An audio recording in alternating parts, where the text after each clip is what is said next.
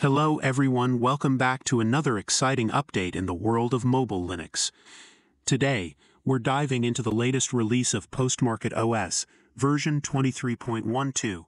After 6 months of hard work, the PostmarketOS team is breathing new life into smartphones, offering a second chance for your beloved devices. Let's explore the key features and updates that come with PostmarketOS 23.12. One of the standout features of this release is the expanded device support. PostmarketOS 23.12 officially supports an impressive 54 devices, up from the previous 31.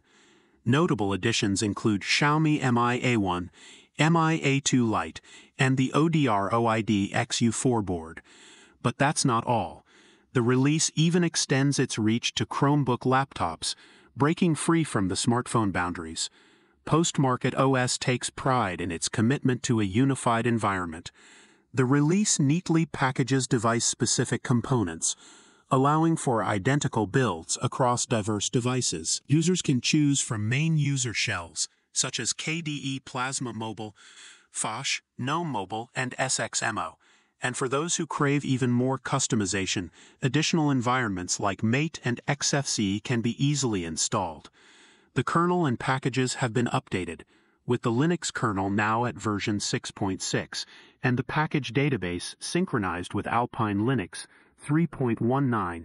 GNOME Mobile receives an update, moving components to the GNOME Shell 45 branch. The Phosh environment, known for the Librem 5 smartphone, jumps to version 0.33, introducing exciting features like password visibility in input fields, screen lock mode control, advanced sound settings, and improved notification handling.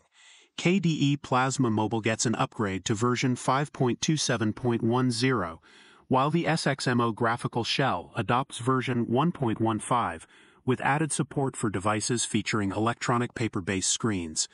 Security takes center stage with PostmarketOS 23.12, featuring an interface for encrypted partitions using the UNL0KR on-screen keyboard. Network access via USB-C's optimization from RNDIS to NCM. Loop replaces Eye of GNOME as the default image viewer in Phosh and GNOME environments. The update process receives a boost with checks for boot partition size and addressing issues with mirrors lacking the Alpine directory in their URL. This ensures an enhanced and reliable update experience. Exciting additions include the option for swap partition compression using ZRAM technology, activated through the RC update add ZRAM init default command, with plans for future releases to enable ZRAM automatically. In summary, PostmarketOS 23.12 is a significant milestone in the evolution of Linux on mobile devices. With increased device support, refined user interfaces, and robust security measures, this release opens up new possibilities.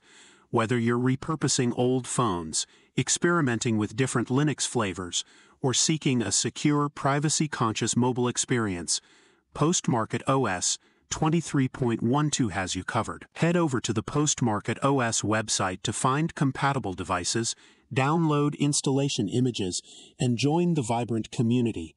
If you're new to PostmarketOS, check out the installation guide on the website. For existing installations, don't forget to consult the upgrade guide to ensure a smooth transition to the latest release. As PostmarketOS continues to push boundaries, we can look forward to even more customization options and enhanced stability in future releases. The possibilities are endless. Repurpose, experiment, and enjoy a secure, privacy-conscious mobile experience with PostmarketOS. Thanks for tuning in, and until next time, happy exploring.